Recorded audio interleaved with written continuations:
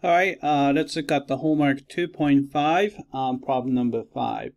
All right, so explain using the theorem, y function is continuous at every number in its domain. All right, so let's see the first one. G of v is a polynomial, right? This is not a polynomial, this is actually rational. Right, so on the second one, g of v is an exponential function. That's not true. Right, g of v is a rational function. It is a rational function, so it is continuous at every number in its domain. So this is going to be the correct choice, not the not a trig function and not continuous. So it's right.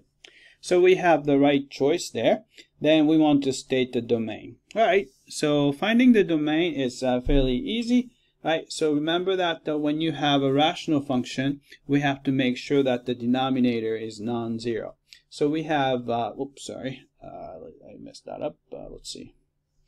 All right, so we have v squared plus 2v minus 63. So we want this to be non-zero, so not equal to 0.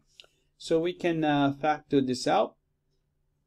All right, so this is going to be v, and then this is going to be v here. Right, so we have to come up with two numbers. If you multiply them together, you get negative 63, so one of them has to be negative. And then sum is going to be positive 2. So I'll try negative 7 and a positive 9. Would that work?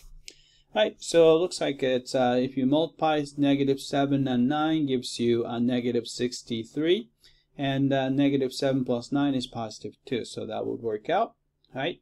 So by setting this one equal to 0, we can get the v is equal to 7. So v is equal to positive 7. And then if you set the other factor equal to 0, then we can get v is equal to negative 9. Right? So actually, so not equal to, right?